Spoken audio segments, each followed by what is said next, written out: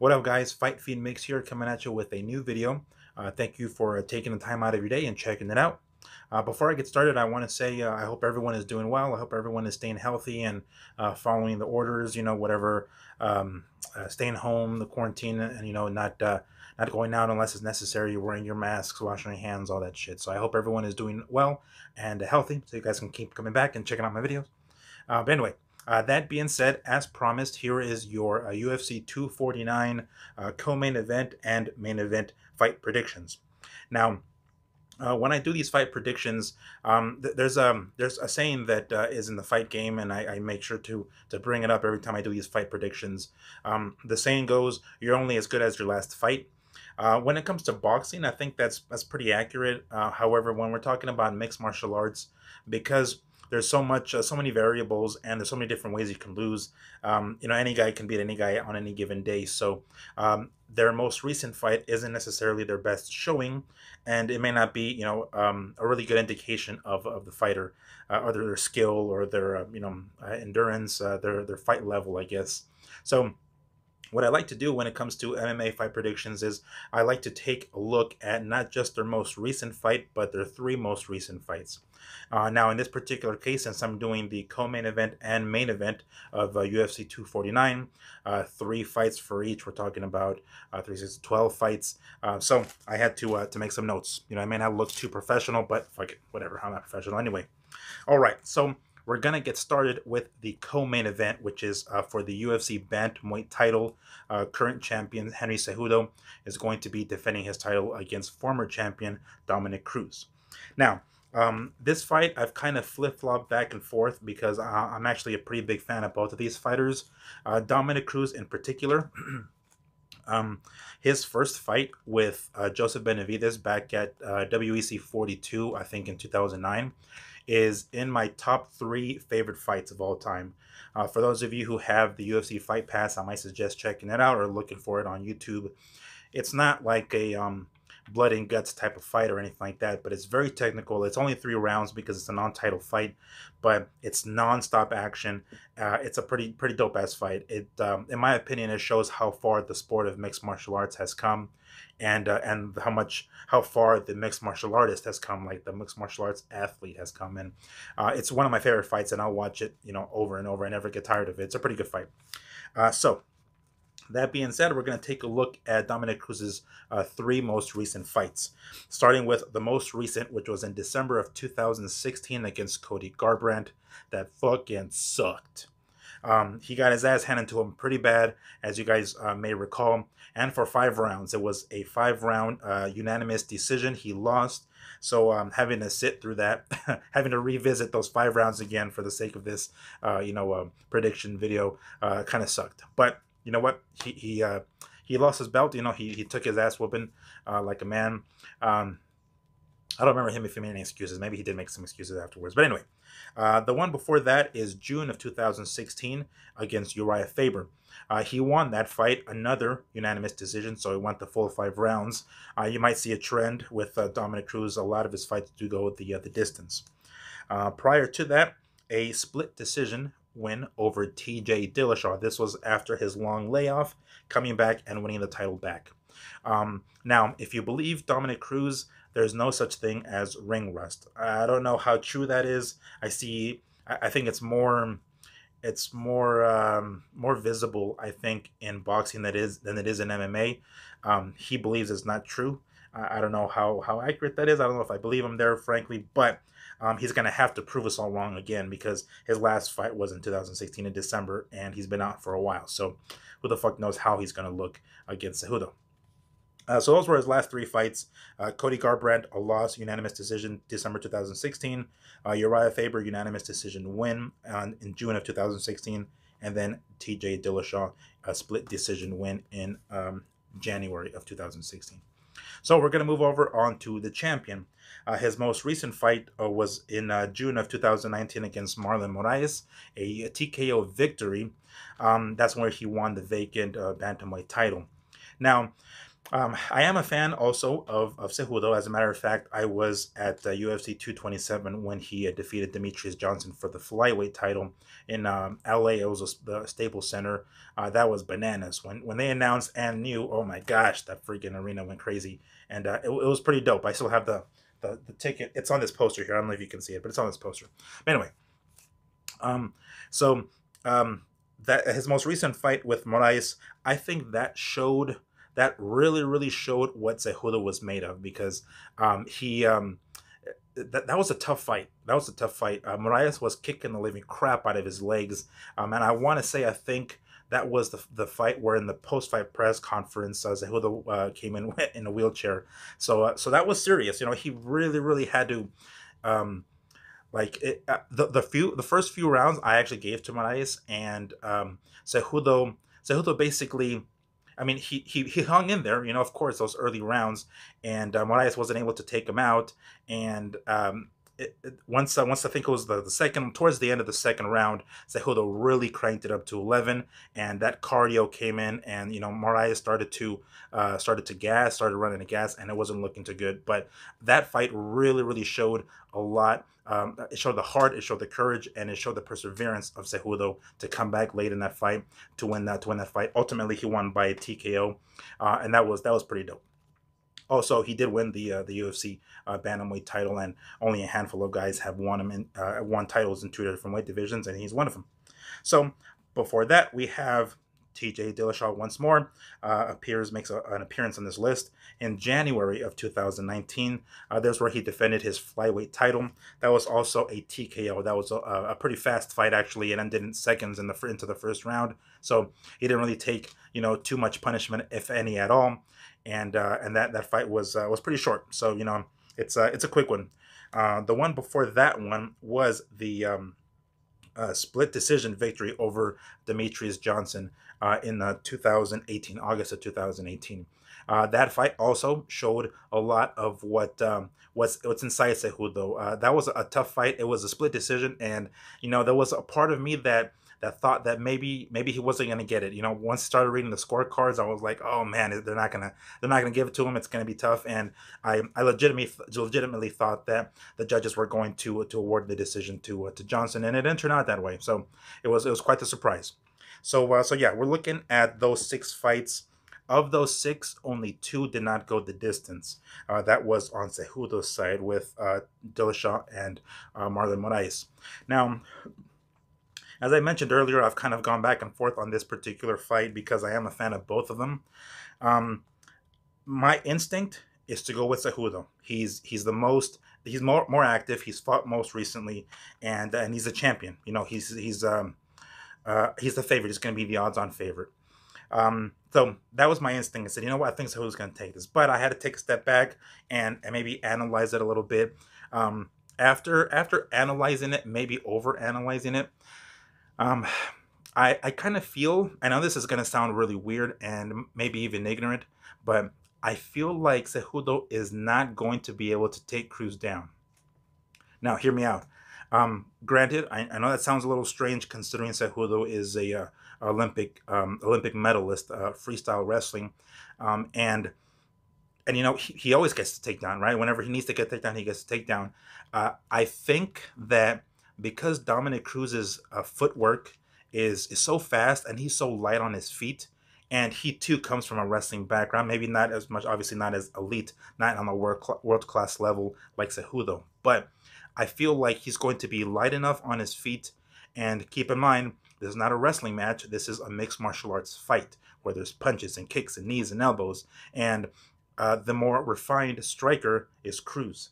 I think that Cruz is going to be able to keep Cejudo at distance. He's going to keep him at bay. He's going to be able to pepper him with jabs and kicks. He's going to be a little too fast. So you guys already see where I'm going with this.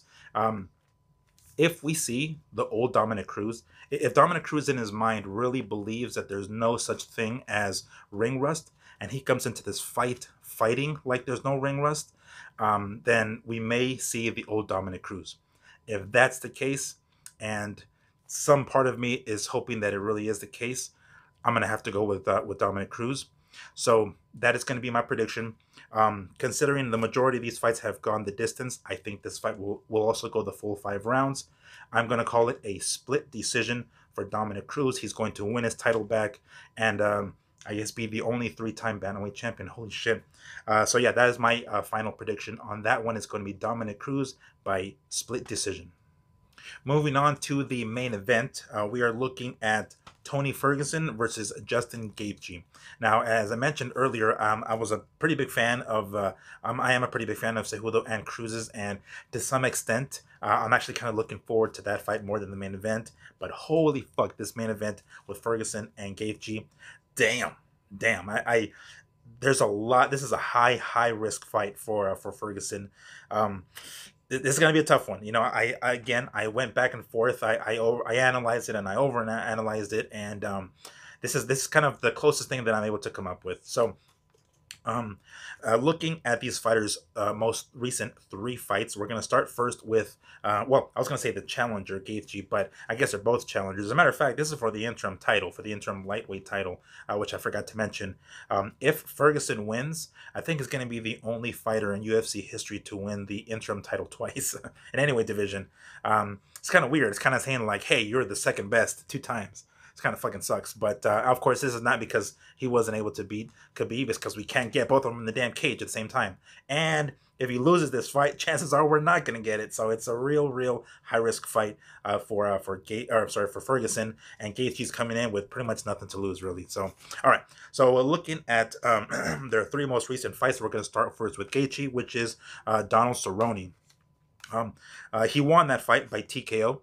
This was in September of 2019. It was a pretty short fight. I mean, we didn't really see anything different from Gaethje. We know Gaethje is number one. He's got a hell of a fucking chin. I mean, a hell of a chin. Every time, you know, my dad is a fan, but like he doesn't remember the fighters as much as I do. Like I give him a name, and my dad's like I don't remember his name. Show me his face, and when I show him, he's like, oh yeah, that guy. Every time, you know, every time I mention it's like, oh yeah, Gaethje, he's like, oh Gaethje, fuck yeah. So he remembers. We see these fights, and every time we talk about it, he's like, man, that guy can take a freaking punch. And you know, he did take a few punches against Cerrone, but you know, he took them and he took Cerrone out. All right. Prior to that, again, another KO win against Edson Barbosa. This was in March of 2019. So he's been pretty active, knocking people out. He's got, if I recall correctly, was this? Yeah, I think it was with a right hook on that one when Barbosa was trying to kind of circle away. But same thing, you know, that fight was actually pretty fun to watch. Well, all of his fights are fun to watch, but revisiting some of these fights, how they were exchanging leg kicks. That was pretty cool, actually. It was very it was very blood sport, you know, when Van Damme is like, come on, kick it, come on, and then he throws a kick, and then he's like, right? That's kind of what it reminded me of. Him and Barbosa were just trading leg kicks. It was pretty cool. But ultimately, you know, he got the TKO victory, or a KO victory, actually, is going to go down in the record books as a knockout. And then also, the fight before that one against James Vick. This was in August of 2018. Same thing, another first round KO. Like KO, he threw like this 1-2 that landed perfectly, and he did follow up with an extra punch, but by that point, the referee was already jumping in. So looking at these 3 most recent fights, they were all wins. They were all KOs or TKOs. Yeah, Justin Gaethje doesn't like to go the distance, huh? All right, so moving on to his opponent and the favorite, Tony Ferguson, El Cucuy. His most recent fight was coincidentally also against Donald Cerrone. That fight was a little bit more even. You know, he took a few shots. One of the things that I was taking into consideration was how much punishment Ferguson can take. He's been hurt and he's been stunned a few times, but I'm going to actually get into that a little bit later on. So his most recent fight was against Donald Cerrone, a victory in June of 2019. Prior to that, it was a TKO win, officially TKO against Anthony Pettis in October of 2018.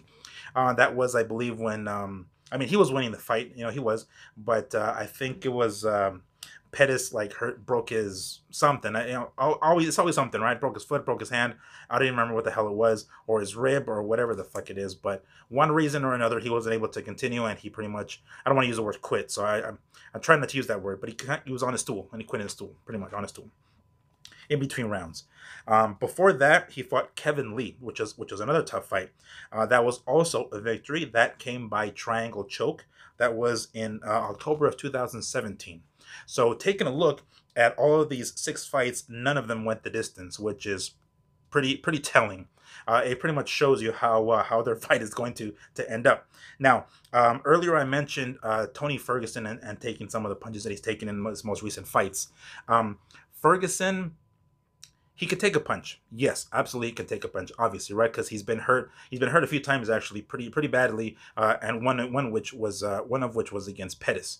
But he persevered. He was able to buy himself some time, shake off the cobwebs, and he came back stronger. Now, this is the part where I've kind of gone back and forth. I don't know if Ferguson has enough power to hurt Gaethje on the feet. I'm pretty sure Gaethje has enough power to hurt Ferguson. Ferguson's defense isn't all that great. He's there to be hit, and he has been hit. I don't know if he's been hit with anybody who hits as hard as Justin, but that does not look too good for him. I was thinking about whether or not he would be able to take Gaethje's punch. Considering his defense isn't that good, he does come forward a lot, and you don't have to chase him. You don't have to chase him unless he's hurt, of course. Then he backpedals, but otherwise he comes forward. You don't have to go looking for him. He's kind of the perfect opponent for Gaethje. So I was thinking about it, and I was trying to picture how Gaethje would win. I think the only way he would win is by TKO or KO. But who the hell's gonna knock out Ferguson? Like, that sounds kind of far-fetched, right? That Ferguson's gonna get knocked the fuck out, but maybe it can happen. One other thing I do want to mention, with Gaethje, he really likes to throw leg kicks. Like, he does throw a lot of leg kicks. Like I mentioned earlier with his fight against Barbosa.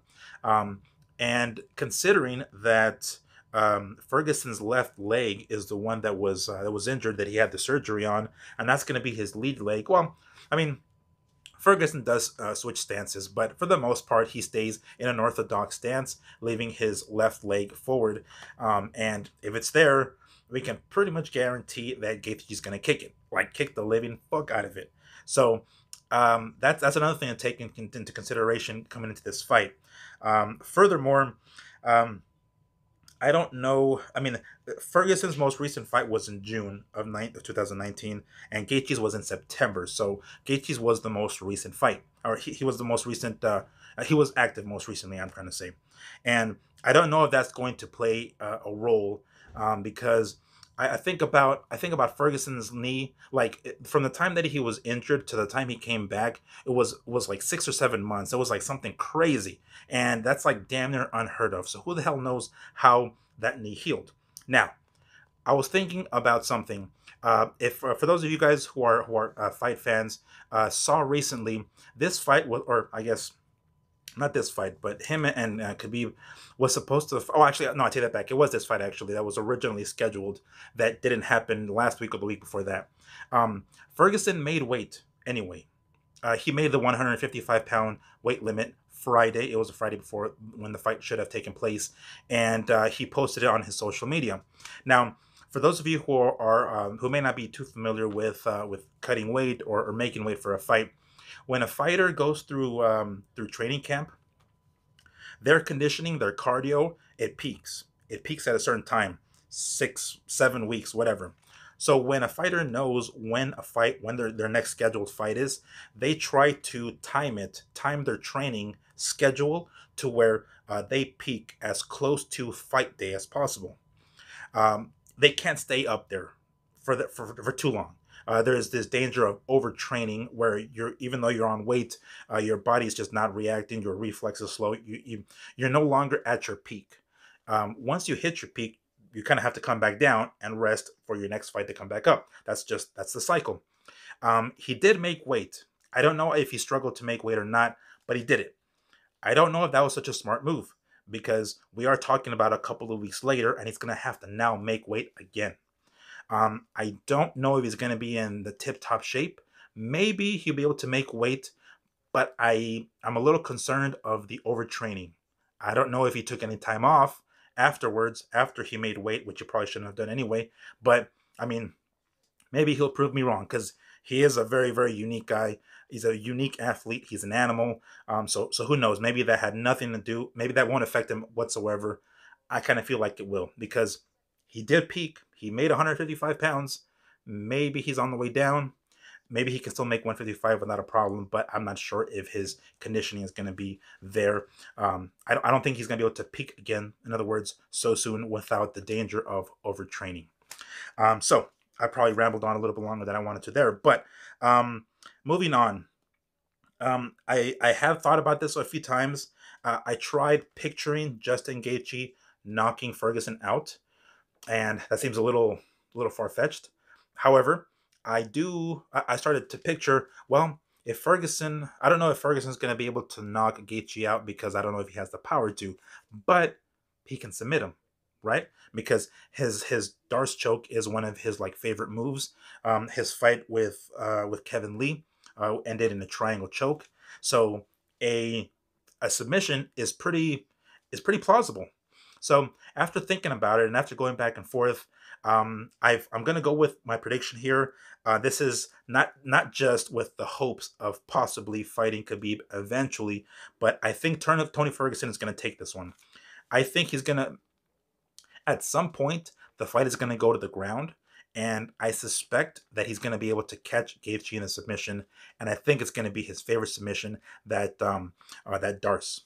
That is probably the most likely scenario that I can picture in my mind of how this fight ending. Because considering Gaethje knocked out his last three opponents, I don't know if he's going to do that with Ferguson. Because like I said, it sounds far fetched as hell. Ferguson getting knocked the fuck out. Yes, he has been hurt. He's been able to overcome it. He's been able to come back. But I don't know if he's been hit with somebody who's as powerful as Gaethje. But by that same token, I guess, well, I should say the flip side to that is I can picture Ferguson submitting Gaethje. I can. I think that's the most likely scenario, actually. So I'm going to go with Tony Ferguson by Darce or Diarce, however you want to call it, choke. I suspect that it's going to come in the middle rounds, maybe mid to late third round is where Ferguson is going to be able to catch him. I mean, I try to be as specific as possible with my predictions, and usually the round never occurs. But I'm going to say it's going to be a triangle, or I'm sorry, it's going to be a Darce choke, and Tony Ferguson is going to become a interim champion once again, lightweight champion, and hopefully we have this future showdown with Khabib. That's the intent, at least. All right, guys, not to make this video any longer than it already is, I'm going to try to edit it so it'll be a little bit shorter. Thanks for stopping by and checking out my video. By the way, sorry I look a little scruffy. Working from home, you don't really feel like shaving, you get a little lazy. So yeah, probably the next time you see me, I'll be a little more clean shaven. But on that note, I'm going to try to post another video next week. I'm going to try to make it like a weekly thing where I'm able to post maybe at least one video every week. So if you can, please come back, check out my next video. Chances are my next video will be boxing related. I try to do that where it's like boxing MMA, boxing MMA, boxing MMA, and continue that way. So yeah, if you guys can, please make it back next week for another video. I'm not sure what I'm going to do it on yet, but regardless, thank you for stopping by and checking this one out. Feel free to follow me on Instagram at FightFeedMigs, and here, of course, like, subscribe, and comment, and by all means, give me your predictions on UFC 249. Thank you once more for checking my video out, and you guys have yourselves a good night. Peace. Here coming at you with a new video. Thanks for stopping by and checking it out. Before I get started, just like last week, I hope you guys are doing well and are staying safe, following all the instructions and following the orders and staying home, wearing your masks and all that good stuff, washing your hands and touching your face like I'm not doing right now. Fuck.